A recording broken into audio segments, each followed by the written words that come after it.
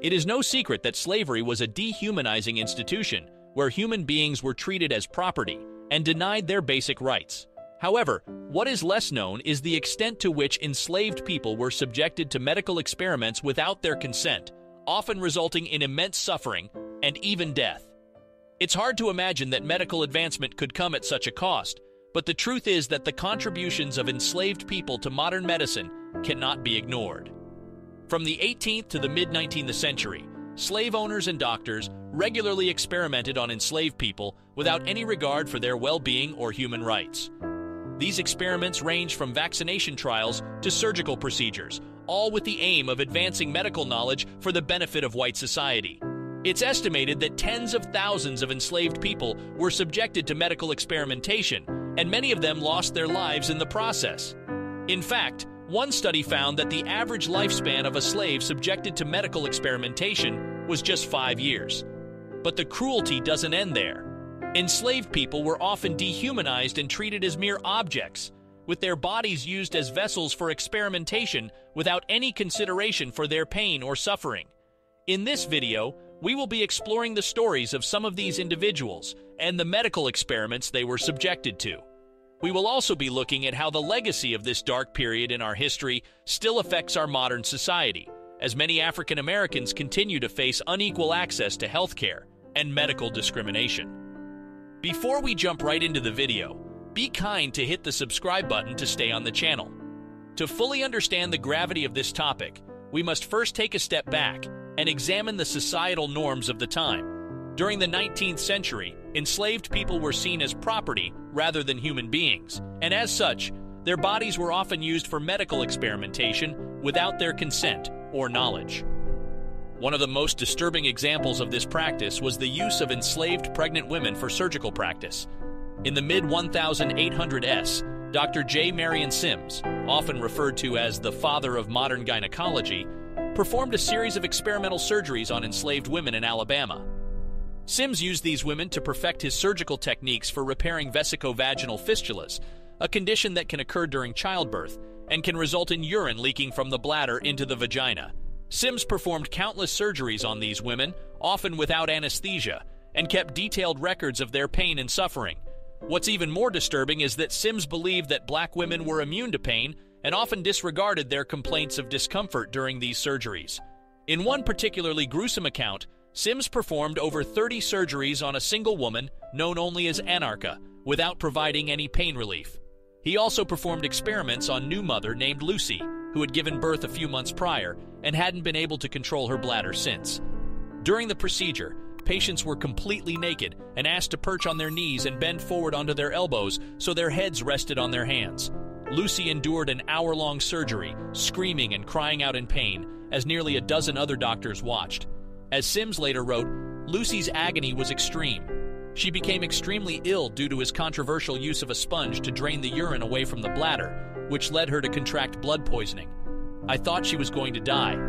It took Lucy 2 or 3 months to recover entirely from the effects of the operation, he wrote. Sims's experiments on enslaved women continued for years, and he eventually went on to perform similar surgeries on white women, using the knowledge he had gained from his previous experimentation on black women. But Sims was not alone in his use of enslaved people for medical experimentation. Other doctors, such as Dr. Walter F. Jones and Dr. Robert Marion, also performed surgeries on enslaved pregnant women and enslaved men in the pursuit of medical knowledge. Dr. Walter F. Jones was a physician and medical researcher who lived in Alabama during the mid-19th century. In 1844, he was appointed as the physician for the Alabama Penitentiary, where he began conducting experiments on the prisoners. However, his experiments soon expanded to include enslaved people, whom he purchased specifically for the purpose of using them as test subjects. Jones conducted a range of experiments on the enslaved people, including surgeries and injections. He claimed that he was testing new surgical techniques and trying to find cures for diseases such as tuberculosis and pneumonia. However, his methods were often brutal and caused immense suffering for the enslaved people. One of the most infamous experiments conducted by Jones involved the surgical removal of an enslaved woman's uterus without anesthesia. The surgery was performed in front of other enslaved people who were forced to watch. Jones claimed that he was testing a new surgical technique for the treatment of uterine cancer, but the woman did not have cancer. Jones also injected enslaved people with a range of substances, including morphine and arsenic. In one experiment, he injected an enslaved man with a large dose of strychnine, a toxic substance that causes muscle convulsions and eventual death. The man suffered for hours before finally dying. Jones's experiments were not only cruel and inhumane, but they were also completely unethical. He did not obtain informed consent from his test subjects, nor did he provide them with adequate medical care after the experiments. In many cases, the enslaved people died as a result of the experiments, or they were left with permanent disabilities and disfigurements. There is also the case of Dr. Robert Marion. Marion was a physician from South Carolina who was known for his experimentation on enslaved people. He conducted experiments on enslaved people to study a variety of medical conditions, including smallpox, yellow fever, and typhoid fever. Marion believed that by studying the bodies of enslaved people, he could gain insight into the workings of the human body as a whole. One of the most infamous experiments conducted by Marion was the one in which he inoculated enslaved people with smallpox. In the late 18th century, smallpox was a deadly disease that killed thousands of people every year. Marion believed that by inoculating enslaved people with smallpox, he could study the disease and develop a vaccine.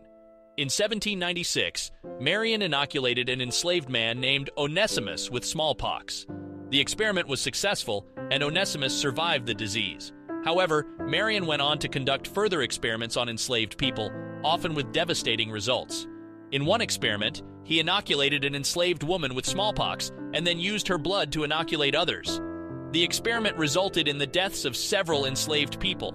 Marion's experiments were not only unethical, but also deeply traumatizing for the enslaved people who were subjected to them.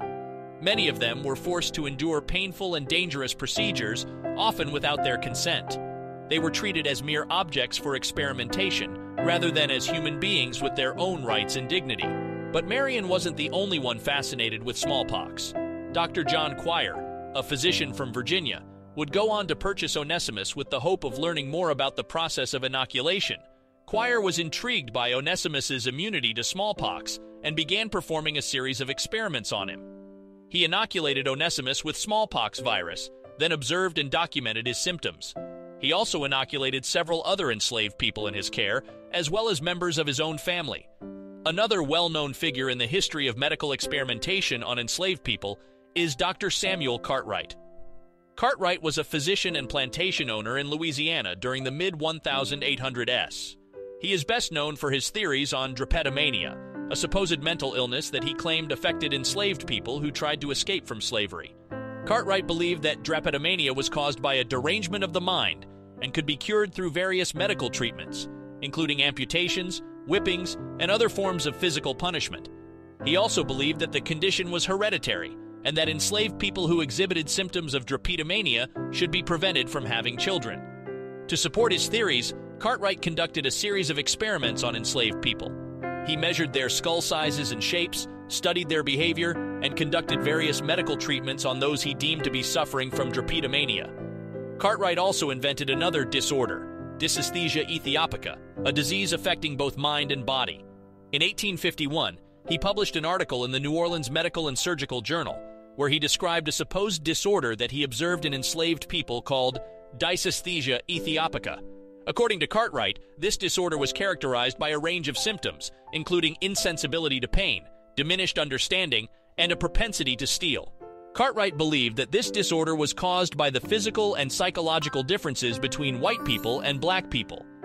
He argued that black people had thicker skin and less sensitive nervous systems, which made them less susceptible to pain. Additionally, he claimed that black people had a childlike mentality and were prone to stealing, which he believed was a result of their supposed natural predisposition to idleness and thievery. Cartwright's theory was widely accepted among his colleagues in the medical community and was used to justify the institution of slavery. According to Cartwright, the only way to cure dysesthesia ethiopica was to force the enslaved person to work harder, maintain strict discipline, and in some cases, resort to physical punishment. He believed that these measures would cure the disorder and make the enslaved person more productive and obedient. Cartwright's theories and experiments were widely criticized during his lifetime, and many people in the medical community viewed him as a quack. However, his ideas about drapetomania and the supposed inferiority of enslaved people continued to influence racist beliefs for many years. Today, we recognize Cartwright's theories as both unscientific and deeply problematic. They were used to justify the cruel treatment of enslaved people and to perpetuate the notion that they were somehow less than human. Unfortunately, the use of enslaved people as test subjects did not end with the abolition of slavery. In fact, it continued well into the 20th century, with Black African Americans being used as test subjects for various medical experiments. One such experiment was the infamous Tuskegee syphilis study, which began in 1932 and lasted until 1972.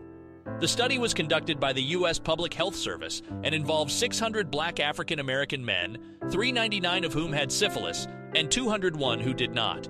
The men were not told that they had syphilis and were not given treatment for the disease, even after penicillin became widely available in the 1940s. Instead, the researchers wanted to study the natural progression of the disease. As a result, many of the men suffered from blindness, heart disease, and other serious health problems, and many died as a result of the disease.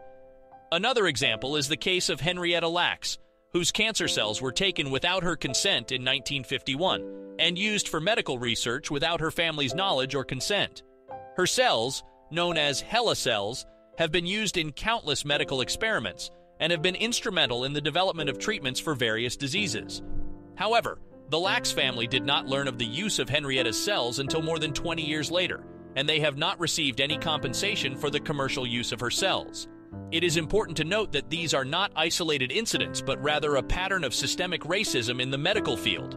Black African Americans have historically been excluded from medical research and have been subjected to unethical medical experimentation without their consent.